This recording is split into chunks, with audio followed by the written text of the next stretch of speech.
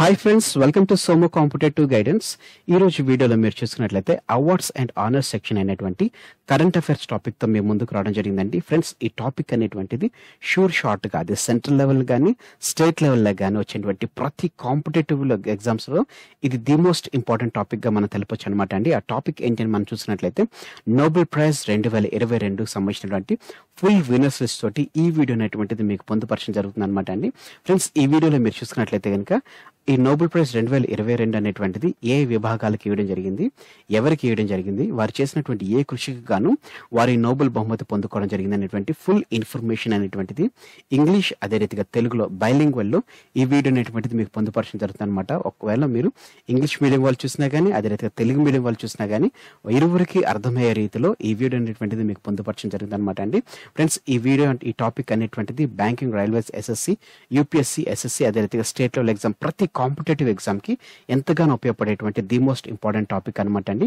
ఇక మనం ఏ మాత్రం లేట్ చేయకోకుండా ఇంపార్టెంట్ టాపిక్లకు మనం వెళ్ళిపోదాం. మొట్టమొదటిగా మనం చూసినట్లయితే కనుక the Nobel prize in physiology are medicine 2022 physiology లేదా మెడిసిన్ లో నోబెల్ బహుమతి పొందుకున్నటువంటి వారి విజేత ఎవరని మనం చూసినట్లయితే Svante Pawbo physiology are medicine విభాగంలో నోబెల్ బహుమతిని పొందుకోవడం జరిగిందండి.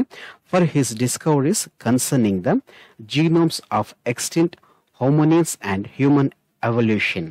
ఈయన చేసినటువంటి అంతరించిపోయిన హోమోవిన్స్ మరియు మానవ పరిమాణం యొక్క జన్యువులకు సంబంధించిన ఇతని ఆవిష్కరణలకు గాను స్వాంటే పాబోకు ఫిజియాలజీ లేదా మెడిసిన్ విభాగంలో నోబెల్ బహుమతి అనేటువంటిది రావడం జరిగింది అనమాట అండి. ఫ్రెండ్స్, గుర్తుపెట్టుకోనండి, ఎవరికి ఏ విభాగంలో వారు చేసినటువంటి ఏ ఆవిష్కరణ లేకపోతే కృషికి గాను నోబెల్ బహుమతి వచ్చింది అనేటువంటిది ఈ మూడు మీరు గుర్తుపెట్టుకున్నట్లయితే కనుక ఎగ్జామ్ పాయింట్ ఆఫ్ వ్యూలో మీకు ఈజీ అయిపోవడం జరుగుతుంది అనమాట. ఎందుకంటే కొన్నిసార్లు డైరెక్ట్ క్వశ్చన్ ఎట్లా వస్తుందంటే ఫిజియాలజీ లేదా మెడిసిన్ విభాగంలో నోబెల్ బహుమతి పొందినటువంటి వారు ఎవరు అని చెప్పేసి ఈ రకంగా మనకి పేరు అనేది రావచ్చు. అంటే స్వాంటే పాబో ఈ రకంగా వేరు వేరు పేరు రావచ్చు. దాంట్లో మనం డైరెక్ట్ గా ఆన్సర్ అనేటువంటిది ఇది డైరెక్ట్ క్వశ్చన్ కిందకు వస్తుంది. సెకండ్ క్వశ్చన్ మనకి ఏ రీతికి వస్తుందని మనం చూసినట్లయితే కనుక మెడిసిన్ విభాగంలో లేకపోతే ఫిజియాలజీ విభాగంలో నోబెల్ బహుమతి పొందినటువంటి స్వాంటే పాబో గారు చేసినటువంటి ఏ కృషికి గాను ఈ నోబెల్ బహుమతి వచ్చిందనేటువంటి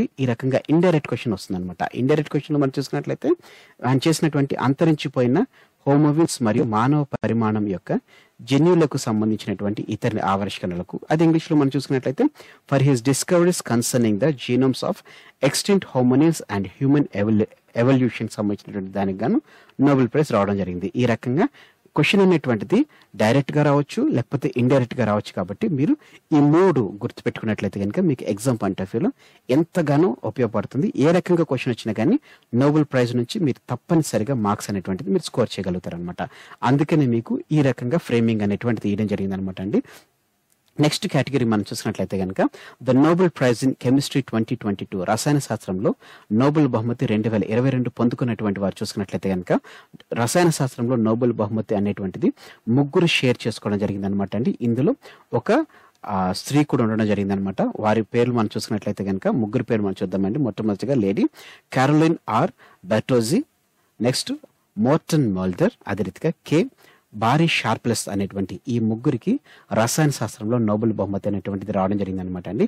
వీరు చేసినటువంటి ఏ డెవలప్మెంట్ అని మనం చూసినట్లయితే కనుక for the development of click chemistry and bio orthogonal chemistry. వీరు చేసినటువంటి ఏ క్వశ్చన్ మనం చూసినట్లయితే కనుక క్లిక్ కెమిస్ట్రీ మరియు బయో ఆర్థోగనల్ కెమిస్ట్రీ వీరు చేసినటువంటి అభివృద్ధికి గాను రసాయన శాస్త్రంలో నోబెల్ బహుమతి అనేటువంటిది క్యారోలిన్ బెర్టోజీ అదే రీతిగా మోర్టన్ మెల్డల్ అదే రీతిగా కే బ్యారీ షార్ప్లెస్ గారికి రసాయన శాస్త్రంలో నోబెల్ బహుమతి అనేటువంటిది రావడం జరిగిందండి. నెక్స్ట్ కేటగిరీ చూసుకున్నట్లయితే the Nobel prize in physics 2022 భౌతిక శాస్త్రంలో నోబెల్ బహుమతి 2022 విజేతలు ఎవరని మనం చూసినట్లయితే కనుక ఈ నోబెల్ ఫిజిక్స్ విభాగంలో కూడా మనం చూసినట్లయితే ముగ్గురు నోబెల్ బహుమతిని షేర్ చేసుకోవడం జరిగింది అనమాట అండి. వారి పేర్లు ఏంటని మనం చూసినట్లయితే కనుక ఆలియన్ ఆస్పెక్ట్, జాన్ ఎఫ్ క్లౌజర్ అదే రీతిగా ఆంటన్ జిలింజర్ అనేటువంటి ఈ ముగ్గురికి భౌతిక శాస్త్రంలో నోబెల్ బహుమతి రావడం జరిగింది అనమాట అండి. వీరు చేసినటువంటి ఏ ఎక్స్పెరిమెంట్ మనం చూసినట్లయితే కనుక for experiments with ఎంటాంజిల్ photons establishing the violation of bell inequalities and పైనోరింగ్ quantum information science. అంటే తెలుగులో మనం చూసుకున్నట్లయితే కనుక చిక్కుకున్నటువంటి ఫోటాన్లతో ప్రయోగాలు బెల్ అసమానతలను ఉల్లంఘించడం మరియు క్వాంటమ్ ఇన్ఫర్మేషన్ సైన్స్ కు మార్గదర్శకత్వంగాను వీరు చేసినటువంటి కృషికి ఆలియన్ ఆస్పెక్ట్, అదే రీతిగా జాన్ ఎఫ్ క్లౌజర్, ఆంటన్ జిలింజర్ గారికి భౌతిక శాస్త్రంలో నోబెల్ బహుమతి అనేటువంటిది రావడం జరిగింది అనమాట అండి. నెక్స్ట్ కేటగిరీ మనం చూసుకున్నట్లయితే కనుక the Nobel prize in literature 2022, సాహిత్యంలో నోబెల్ బహుమతి పొందినటువంటి వారి వివరాలు, విజేత సంబంధించినటువంటి ఇన్ఫర్మేషన్ మనం చూసినట్లయితే కనుక యానీ ఎర్నాక్స్ కి నోబెల్ ప్రైజ్ అనేటువంటిది సాహిత్య విభాగంలో రావడం జరిగింది అనమాట అండి. For the courage and clinical activity with which she uncovers the roots, ఎస్ట్రాంజ్మెంట్స్ and collective రిస్ట్రెంట్స్ of personal memory. ఆమె యొక్క వ్యక్తిగత జ్ఞాపక శక్తి యొక్క మూలాలు విడదీయడం మరియు సామూహిక పరిమితులను వెలికి తీసే ధైర్యం మరియు క్లినికల్ యాక్టివిటీకి గాను యానీ ఎర్నాక్స్ కి సాహిత్య విభాగంలో నోబెల్ బహుమతి అనేటువంటిది రావడం జరిగింది అనమాట అండి. నెక్స్ట్ కేటగిరీ మనం చూసుకున్నట్లయితే కనుక the Nobel peace prize, Nobel శాంతి బహుమతి 2022 సంబంధించినటువంటి విజేత మనం చూసినట్లయితే కనుక ఈ బహుమతి కూడా ముగ్గురు షేర్ చేయడం జరిగింది అనమాట అండి. అందులో ఒకరేమో వ్యక్తిగతంగా ఒకరు ఉన్నారు, న్యాయవాది ఉండడం జరిగిందండి. మిగతా చూసుకున్నట్లయితే కనుక సంస్థలు ఉండడం జరిగింది అనమాట. వాటికి సంబంధించినటువంటి వివరాలు మనం చూసినట్లయితే కనుక మొట్టమొదటిగా మానవ హక్కుల న్యాయవాది అయినటువంటి అలెస్ బిలియాట్స్కీకి రావడం జరిగింది అనమాట అండి. అదే రీతిగా రష్యన్ మానవ హక్కుల సంస్థ మెమోరియల్ కి రావడం జరిగిందండి. మెమోరియల్ అనేటువంటిది రష్యన్ మానవ హక్కుల సంస్థ అనమాట అండి. నెక్స్ట్ చూసుకున్నట్లయితే కనుక ఉక్రేనియన్ మానవ హక్కుల సంస్థ అనేటువంటి centre for civil liberties. Friends, మీకు గుర్తు పెట్టుకోవాలి అంటే పీస్ ప్రైజ్ అనేటువంటిది ఎవరికి వచ్చింది అనేటువంటిది మీరు గుర్తు పెట్టుకోవాలంటే జస్ట్ ఒక రిమెంబరెన్స్ అనమాట. ఈ ఇయర్లో అంటే 2022 సంవత్సరంలో జరిగినటువంటి వార్ ఎవరి మధ్య జరిగింది అని మనం చూసినట్లయితే కనుక రష్యా, అదే రీతిగా ఉక్రెయిన్, ఈ ఇరువురికి మధ్య యుద్ధం అనేటువంటి జరిగింది. కాబట్టి ఆ రెండిటి దగ్గర ఉన్నటువంటి మానవ హక్కుల సంస్థకు వారికి నోబెల్ బహుమతి అనేటువంటిది రావడం జరిగింది. అదే రీతిగా మానవ హక్కుల న్యాయవాది అయినటువంటి అలెస్ బిలియాట్స్కీ గారు కూడా నోబెల్ పీస్ ప్రైజ్ అనేటువంటిది రావడం జరిగింది అనమాట అండి.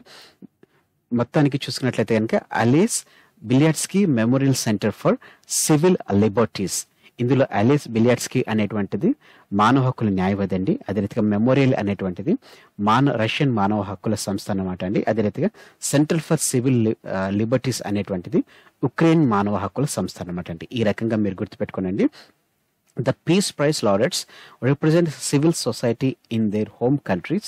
They have for many years promoted the right to criticize power and protect the fundamental rights of citizens.